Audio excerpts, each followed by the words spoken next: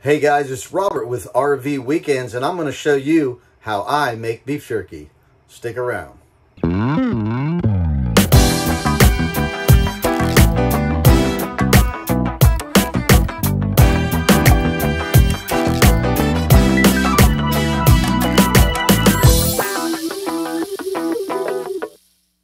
Now, there are many ways people make beef jerky.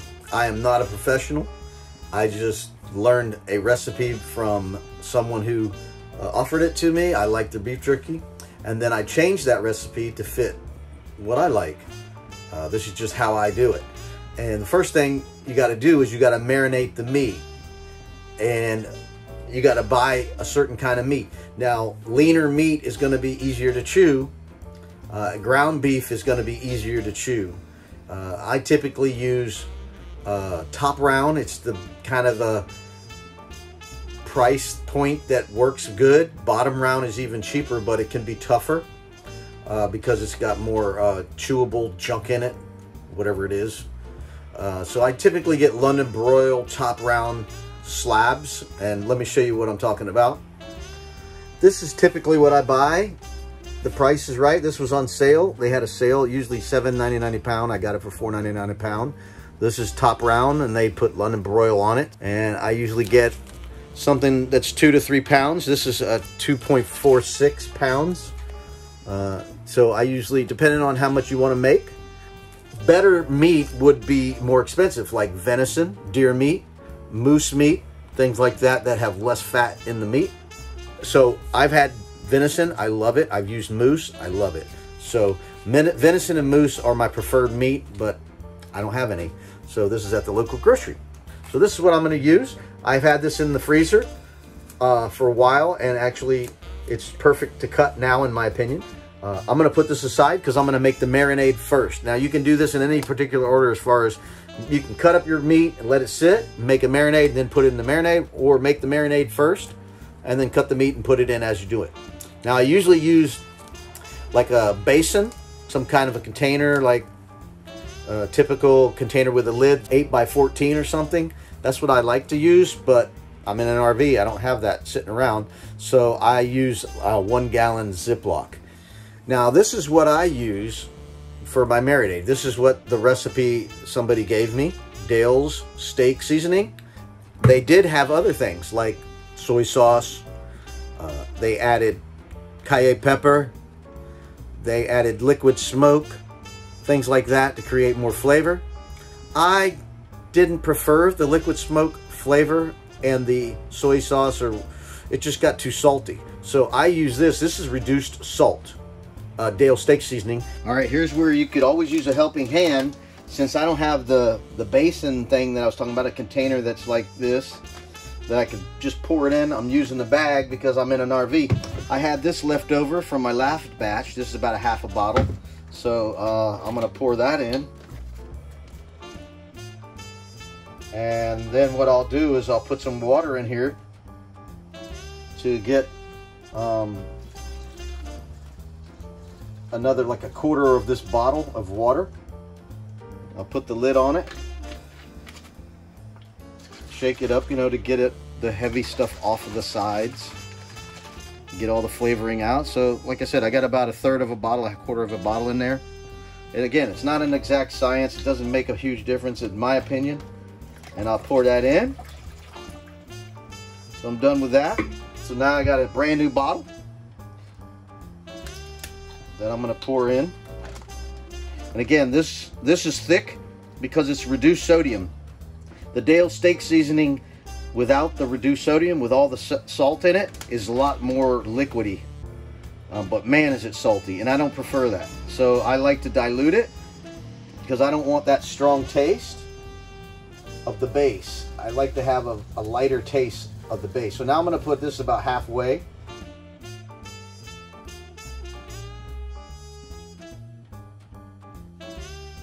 There we go. And now I'm going to add some lemon. Lemon kind of smooths over the harshness of the flavor. I like the lemon, so I am not going to measure this. I'm just going to go with what feels good. And now my marinade is ready. So let's cut up some meat.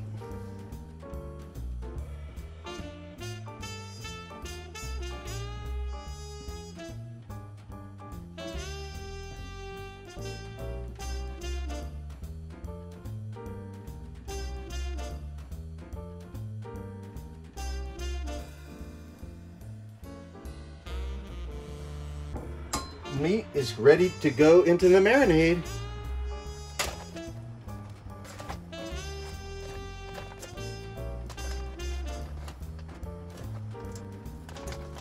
One thing you have to watch for is meat sticking together. So I'm not putting it all in one chunk, because if the meat sticks together, the marinade doesn't get in between the pieces. So I'm kind of mixing it as I drop it in, so the marinade gets on all the pieces and no two pieces get stuck together and the marinade doesn't get there. I'm done. I'm going to put it in this nice safe tray to where if we have any leakage, it will be contained. All right, that's one. So now we got to cut up the rest of the meat to marinate it. Now I'll let that meat marinate. I just do at least 8 hours, so I do it overnight, and then in the morning it'll be ready to go. If you got more time, do more time. So we'll check back after we're done marinating all the meat, and I'll show you how I season it and dehydrate it. Hey guys, welcome back. It's been a day and a half. It's Sunday morning. Let's see what time it is. It's about noon, I think. Actually, it's 2 o'clock. So the marinade has been going on for almost 2 days. So now we're gonna get the meat out of the marinade and get it into my dehydrator. Here is my small bag of marinated beef. So we're gonna just dump it in here.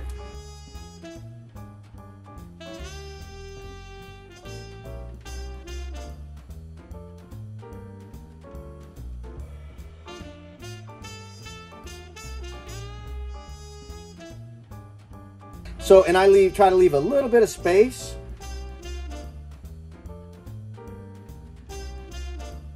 I will sprinkle the Caribbean jerk. This is called island jerk.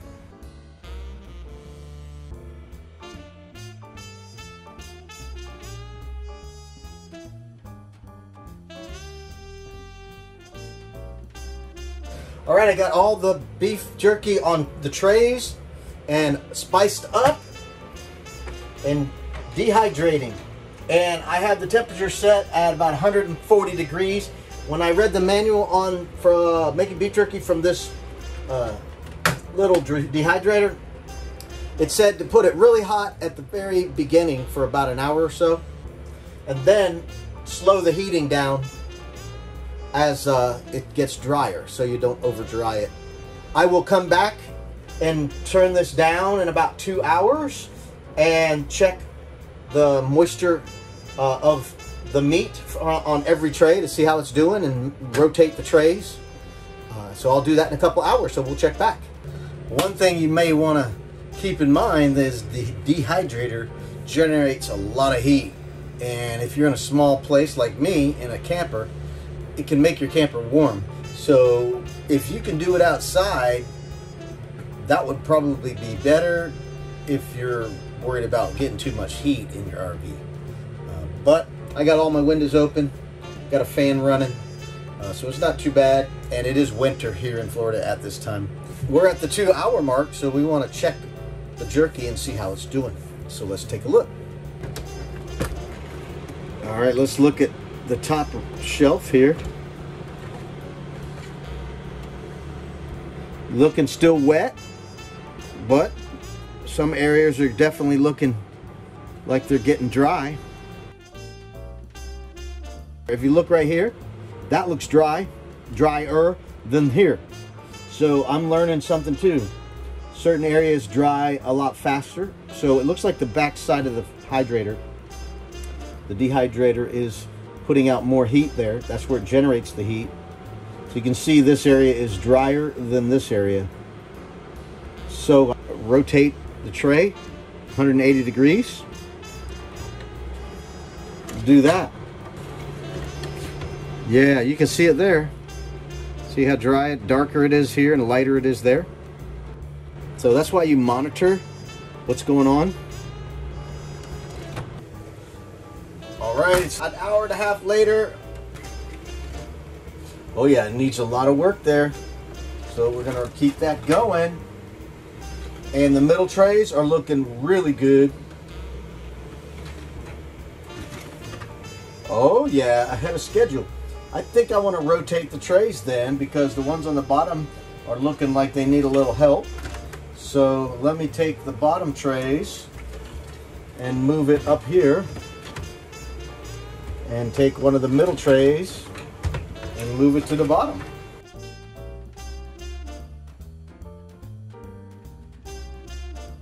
Looking good. This is looking really consistent. Really consistent. So what I do is I'll take the meat and bend it and see if it turns white or is really rigid. Then it's dry. But this is still flexible, so it's still moist. Needs more time. Now I'm going to dial the temperature down. So we're at 140. I'm going to cut it back to about 115. Like that, because now we don't need a ton of heat. We just want an airflow to let it dehydrate, not too hot. So I turned it down to 115, and we'll check back in another hour and a half. All right, guys, it's been a few more hours. Let's take a look at the jerky.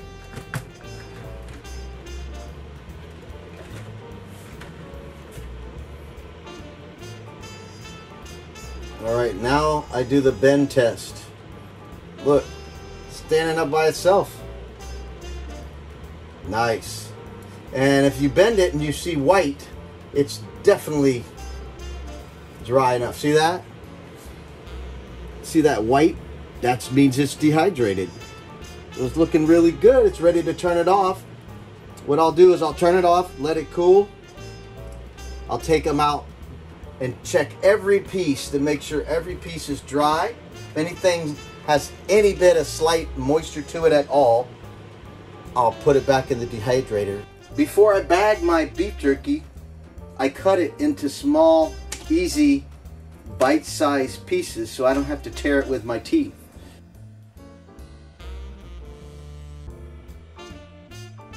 And I'll bag it up and I'll put it in the freezer to preserve it, because there's no preservatives in this meat. Because most people will put some kind of brine on it, some kind of preservative, that way it won't grow any mold. This is all fresh, so if you leave this out and there's any bit of moisture, it's going to grow mold. So I keep it in the freezer. I store it in the freezer, and if I'm going to have some, I'll take it out. It'll thaw in no time because there's no water in it, so it thaws out really quick. So that's what I do. I bag it up, I put it in the freezer. So that's it. All right, guys, I hope you enjoyed the video. And if you did, give me a thumbs up. I would appreciate it. And if you want to see more content just like this, as well as my camping trips around the state of Florida, home movies, and some nature views, subscribe to the channel and share this video with a friend. Hit the notification bell so you'll be notified when I upload my newest video, and share this video with a friend. That would really help my channel grow. Thank you for watching RV Weekends, and I hope to see you next time.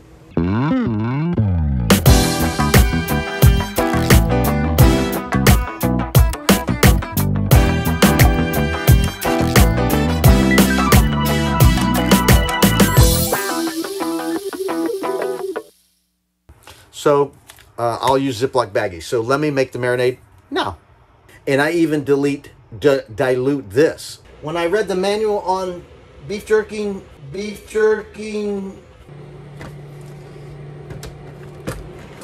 a couple hours ago. Camping trips around the state of Florida.